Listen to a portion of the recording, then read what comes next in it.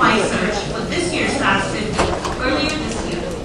And in March, we came on board to help them essentially verify the financial benchmarks submitted by these 5 companies.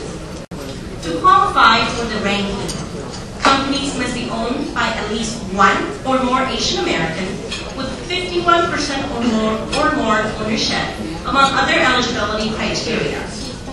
Then based on the percentage revenue growth over the last 3 years, selection was determined through either direct applications or nominations.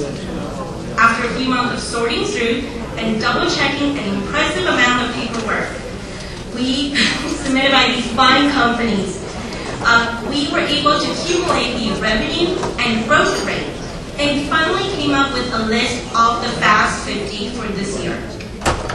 This year's Fast 50 Asian American businesses represent a wide range of industries, whether it is supply chain management, food wholesale, information technology, environmental, or green companies, just to name a few.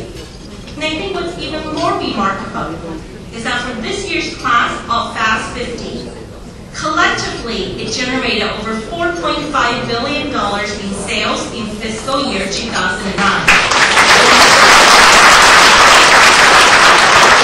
And some of these individual companies actually generated a over 500% growth rate in the last 3-year period. I think that's just extremely impressive, especially in today's economy. So it is my honor to present to you this year's Fast 50 Asian American businesses. And they are